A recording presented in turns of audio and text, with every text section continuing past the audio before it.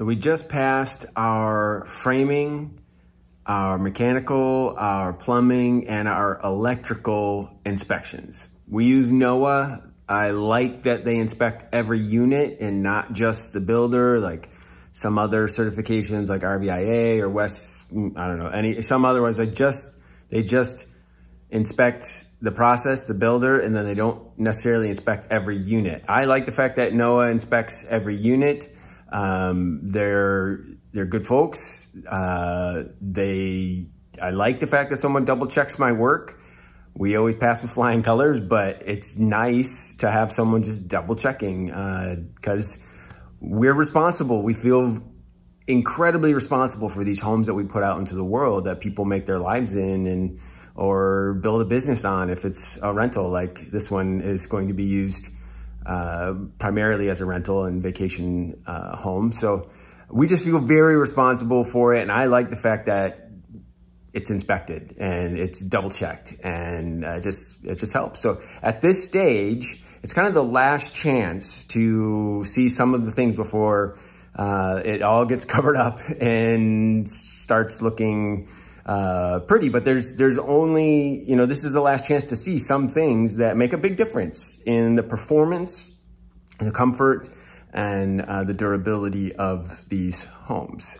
So another Behind the Build, all about weather sealing, mechanicals, and rough framing, and insulation strategy. Before we get there, there's some things that I want to talk about that I see overlooked on some pretty major builders out there, and I want to talk about what we do different and how we solve those problems.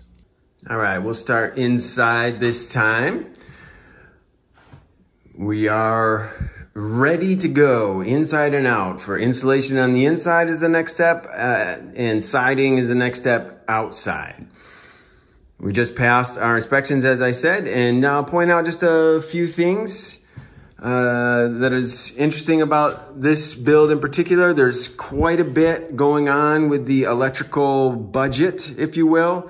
We've got a dedicated circuit just in case they want to put an incendiary toilet in there. And there's a dedicated circuit to the laundry. There's going to be heated floors, which doesn't use a ton of amperage, but it is 240. We've got a 240 mini split. We got a electric water heater, and we have put all of this in a tiny house in the past, and it performs admirably, just fine on a 50 amp RV plug.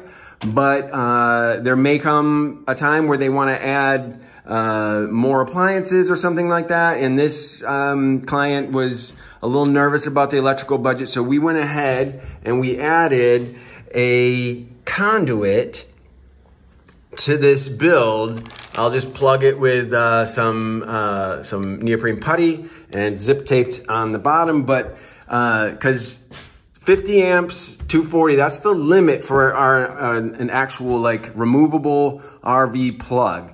If you want to go beyond 50 amps, which this client may in the future, you've got to hardwire. So we have this option to just add a conduit so that the wires can go straight up in there, and they can upgrade the whole panel. Nothing really has to happen besides swapping out the main breaker. Separate the grounds and neutrals. This is beyond the scope of this particular video to get into tiny house wiring, maybe in a different one. Really important to seal the windows. We do one round here before the finish jam goes on, and once the finish jams go in place, then we fill between the finish jam and the rough jams with more, just to seal that up and eliminate any potential drafts. Now here's something that we do because NOAA requires it, but I think it's just a really good practice, is we put the entire supply plumbing system under pressure and make sure that it maintains that pressure, so that there's no surprise leaks inside, since we've got some plumbing in the walls. And it's just a really good practice. I'm glad that NOAA makes us do it. And I just feel really good knowing that it's all been tested, no surprises. After all the the wood and the drywall and everything like that is on. Another test is we flood this one has a shower in place already, so we flood the shower pan with water, and that fills up the under chassis plumbing and allows us to check just to make sure there are no leaks. And surprise, surprise, this hasn't happened before, but I guess it's the first time for everything. But there's a nut here that if it tightens down a rubber seal around the 2-inch drain pipe.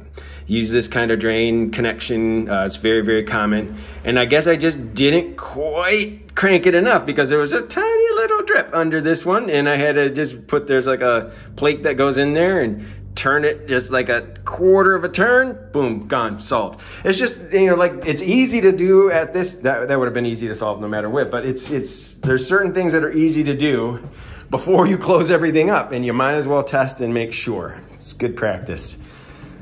All right, what I really wanted to talk about is insulation strategy, and particularly insulation in the roof. So we are going to use batt insulation. Rock wool batts are gonna go in between these 2x6 rafters.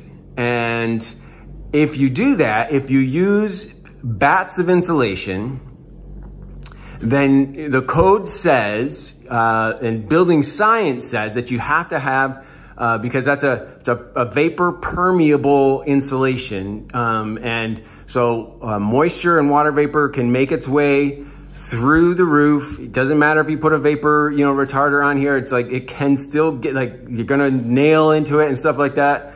You have to have then a ventilated roof. You have to have a way for air to move along the underside of that sheathing to carry away any of that warm, moist air, especially in the wintertime. If the sheathing is cold, it will form condensation and it will cause rot and mold. If you have just regular, especially fiberglass batt insulation, but the same is true with any sort of batt or vapor permeable insulation.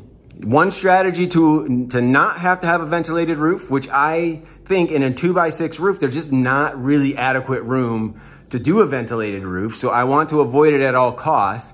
In the past, we've done spray foam. If you spray foam right to the underside of the sheathing, then you do not have to ventilate because it keeps that sheathing warm and it keeps any condensation from forming under there. But that requires using spray foam and having a crew out here. It's kind of a noisy process and a little bit stinky because, and so we actually are kind of grateful to be cutting spray foam out, for the most part. It's still, a great solution for getting rid of having to ventilate a roof, and we've used it, and I think it's a good solution. The other solution is to put insulation on top of the roof deck, which I'm gonna have to go around the trailer to show you. So in this case, we're doing batts of rock wool insulation, and we don't wanna have a ventilated roof. So the solution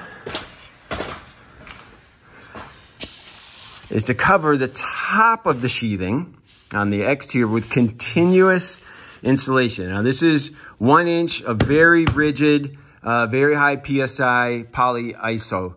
It's about R6.5, and it will keep the sheathing warm and keep condensation from forming on the underside of that sheathing, and it allows us to avoid a ventilated roof. This actually, I think, is the most, because it covers, even if you think about the 2x6s are a little bit of a weak spot. You can't, the spray foam's always going in between the 2x6s, and those, so that can be a thermal bridge a little bit. This is the most reliable way. And so I feel really good about this solution. But I have seen many tiny homes go out into the world. In fact, there's one kind of big builder that shows their work on YouTube, and they just use fiberglass batts of insulation in the walls and then the ceiling, and they just obviously have no plans, no strategy for ventilating that roof. There's no gaps, there's no vents in the side. And so they just have bats of styrofoam insulation. They have, probably vapor barrier, the craft paper on and think that's going to somehow do it, but it will not. And there's tiny homes going out into the world that would never pass a regular home inspection, and it would never pass a NOAA inspection. And it just breaks my heart that these homes are going out into the world and people are investing like large sums of money into these homes, and it's not going to fail. You're not going to see it in the first year before the warranty's up. But in a couple of years, maybe, like give or take, there's going to be moisture forming eventually on the underside of that roof deck, and it's going to cause mold, and it's going to cause rot, and it's tragic. It's unhealthy, and certainly going to cause building failure. And so I just say that, I put it out there to just keep an eye on. If you're interested in a tiny home and you're not going to, we can't supply tiny homes to everyone. So if you're going with a different builder, just make sure, this is a question to ask and verify, what is their strategy? What do they use, especially insulation in the roof? If they use bats of insulation, how do they ventilate the roof? Or do they put insulation on the top? Or again, you could use spray foam. So hopefully this helps. Hopefully this helps people to avoid buying something that's not going to last.